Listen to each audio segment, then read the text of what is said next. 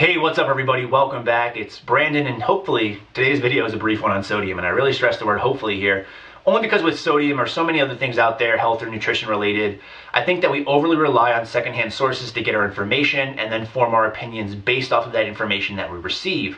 The problem with doing this is oftentimes things are glossed over and some important factors are kind of lost in translation, which really alters our perception on these things being good or bad, and sodium definitely falls into this category. So as far as this goes, in my cooking videos, you'll see I add a good amount of salt to my meals. I always comment I keep my sodium intake high.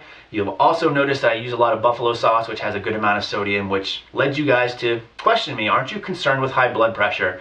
And my answer is an emphatic no, I am not, and neither should you if you're a healthy individual, meaning that you don't currently suffer from high blood pressure. The problem is that we take a look at those who are already suffering from high blood pressure and see that by reducing the amount of sodium in their diet, they're able to reduce their high blood pressure.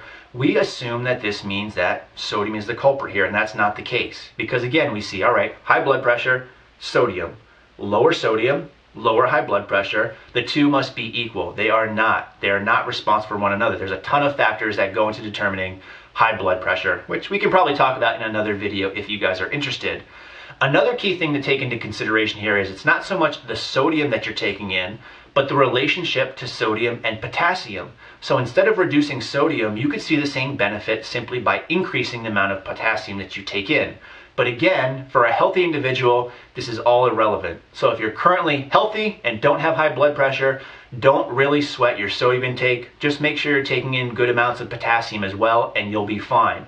In later videos, we'll talk about other sodium concerns like water bloating and retention, as it has to deal with something called aldosterone, but we'll save that for another video. In the meantime, thanks for watching and stay big.